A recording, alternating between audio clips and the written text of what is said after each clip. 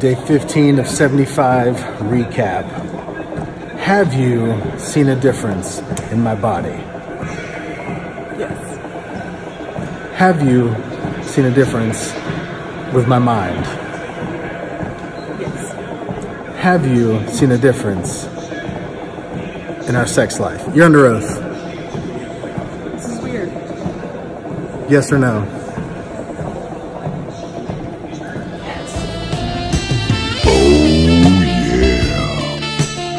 Hi guys, Tuesday morning of day 16 of 75. Just got ridiculous workout in, some chest, shoulders, and rear delts, so it wasn't really back. But man, I can't stress the importance of finding a trainer or a workout partner that'll push you further than you can push yourself.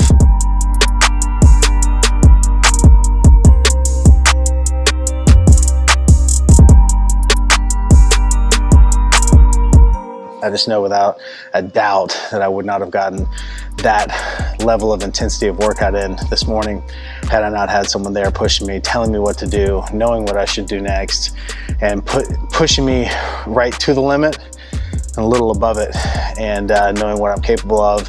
And having one of those people, whether it's a workout partner, friend, or whether it's someone that you're hiring, having that person be all in with you, especially when you're doing a challenge like this, having that person be excited and seeing the progression and seeing the improvements week by week and day by day. It makes a world of difference. So I highly encourage those of you that are taking part in this challenge, those of you that are thinking of taking part of this challenge, and those of you that want nothing to do with this challenge, to make sure that you've got somebody that's pushing you harder than you can push yourself, both in business and in life.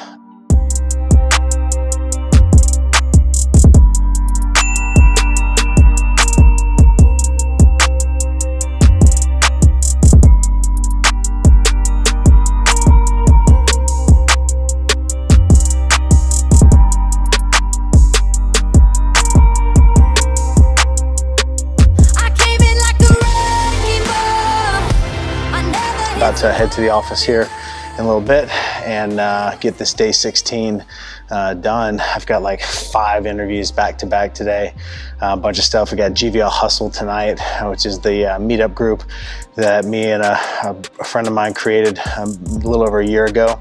So excited about that. Gonna do some Q&A there with the group and wrap up a second workout at some point tonight. So appreciate you guys joining along on this journey. It's gonna be a fun one.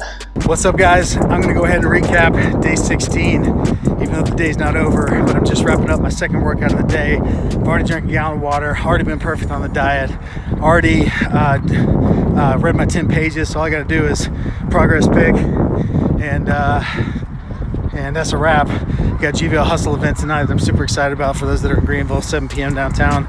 But guys, I wanted to come at you with this message, and that is this. Quit worrying about your potential. I'm coming to the realization that potential just doesn't exist, because as soon as you think you're reaching it, it gets pushed out just a little bit further. So the reality is we all have infinite potential. We all are capable of anything and everything we could possibly want to do. And that has nothing to do with a set, self-imposed limitation of this ideal of potential. So stop talking about potential. I'm guilty of it as you. Stop talking about it, because the reality is you are meant for far, far, far, far more than just reaching some idea of potential. As soon as you get there, God will open up the floodgates and show you what you're actually capable of.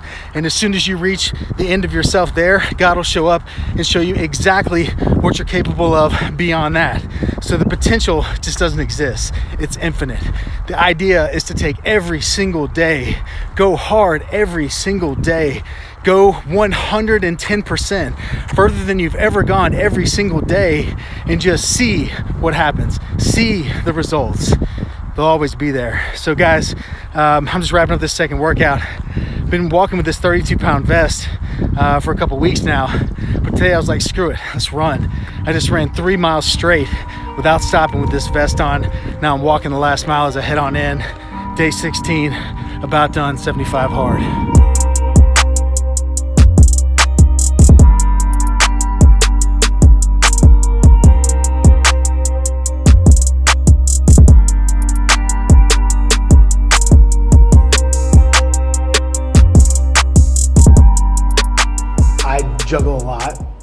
but I love juggling a lot.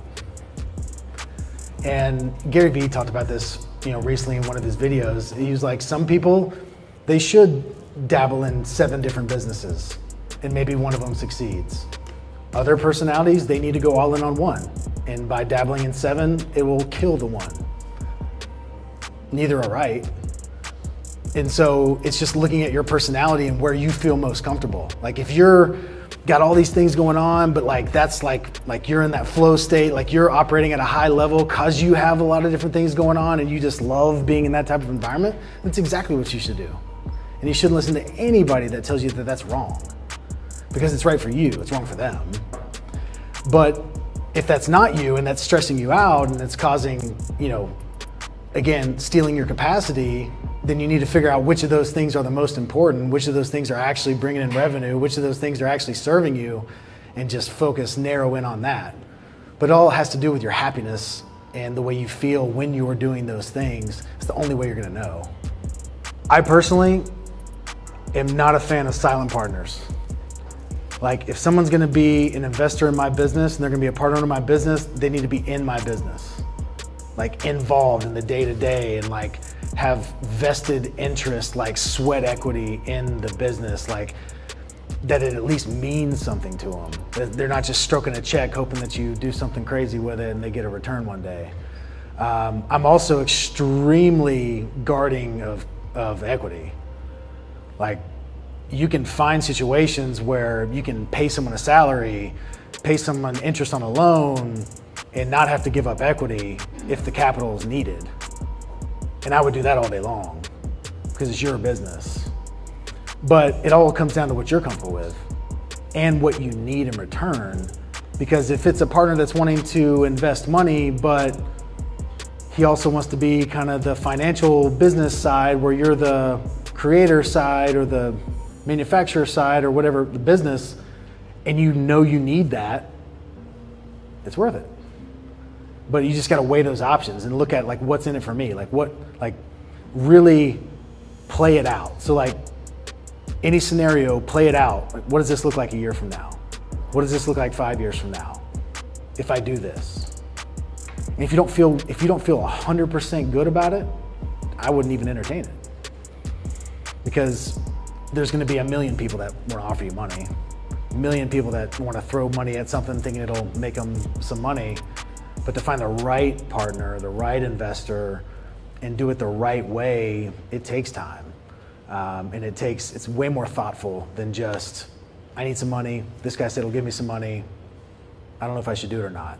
It's like, what does that guy bring to the table other than just a checkbook? And I would just guard your equity if I were you. The idea that in 2019 that there would be a gap, like, is mind-blowing to me.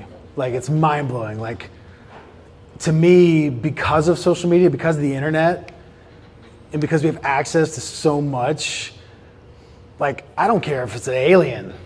Like, if they do good work, they do good work. Like, end of story. I think there are some industries, though, that are still extremely traditional. There's a lot of old white guys. It's just the truth in some industries, insurance being one of them that I'm in. And until they die off, it's probably going to be that way, because they're really thick-headed and hard to, convince otherwise. But I think at the end of the day, merit over everything. If you're good at what you do, it does not matter. It may matter to one person, it may matter to a community or to a group of people, but at the end of the day, if you've got what it takes, then I don't see it now as being a barrier. I understand it, and I'm super empathetic to it, being a white male. Like, I get it. But man, like, that, it just blows my mind to have that conversation anymore. But I realize it's needed. It's crazy. But I think, putting yourself out there, social media is the best tool for people to get to understand your merit. And so putting out smart, articulate content based around what you do, that's not all about a picture of you. Like, and I don't know if that's what you do, but like putting your skills out on the table for people to see so that they know. I mean, this may sound bad, but like for a male to look at a female that's highly, highly skilled, they need to see the skills to know what they're skilled at. Like that's with anybody, with a male, female, like I need to know what you're good at in order to base any opinion. So social media gives you that platform to create a brand where you're putting that stuff out every single day and you're getting in front of more and more and more people to where the ones, I love the ones that don't mind, the ones that don't matter won't mind, and the ones that don't mind won't matter. Is that? That's right. The ones that matter don't mind. The ones that matter don't mind, and the ones that mind don't matter. Or you can't say the right thing to the wrong person, wrong thing to the right person. It's just like, screw those people. Like, there's so many more out there. There's so much more opportunity with people that either don't care or particularly embrace a female entrepreneur. And all of the benefits, like there's certain roles within certain companies that I think females are the only fit for those roles because they have different skill sets. So yeah, it's a kind of a weird, complicated answer, but I think that the internet is the great equalizer of all time, and it's right there in front of us. One other thought is, I feel like so many people spend, again, that capacity worrying about, talking about, arguing about the hurdle that they forget to jump over it. Like, they want to talk to everybody about how you don't know what it's like to be a woman. You don't know what it's like to be a woman. You don't know what it's like to be a woman. I'm like, I'm right, I don't. Go do it. Like go do your thing. But we can get so wrapped up and focused on talking about the problem that we never go create the solution ourselves. And you can get caught up and you can spend so much time, and so much of that capacity is being robbed, even just mentally. Like letting it bother you. That's stealing capacity from you. When you're walking into that boardroom or you're walking into that meeting, that idea that may happen or that may exist is robbing you of capacity in that meeting because it's there and you know it. And so it's just shutting that down and blocking that off and just literally just blinders on, moving forward, and like screw the ones that think that way and embrace the ones that don't, and just keep on moving because there's so many that don't care.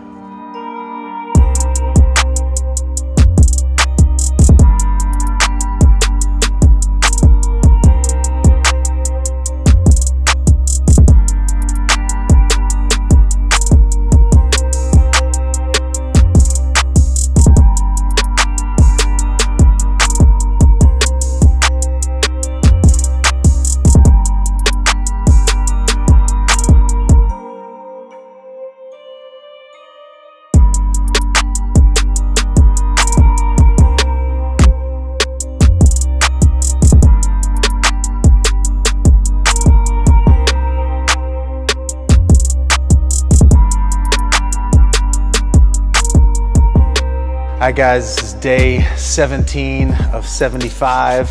Just got done with a pretty intense leg workout, as you probably just saw. But yesterday, day 16 was awesome. Went out yesterday afternoon with that 32-pound vest on. I was gonna walk and I was like, screw it, let's run. Did 3 straight miles running with that thing, which was just like next level. But had our GVL Hustle event last night, which you guys just saw as well.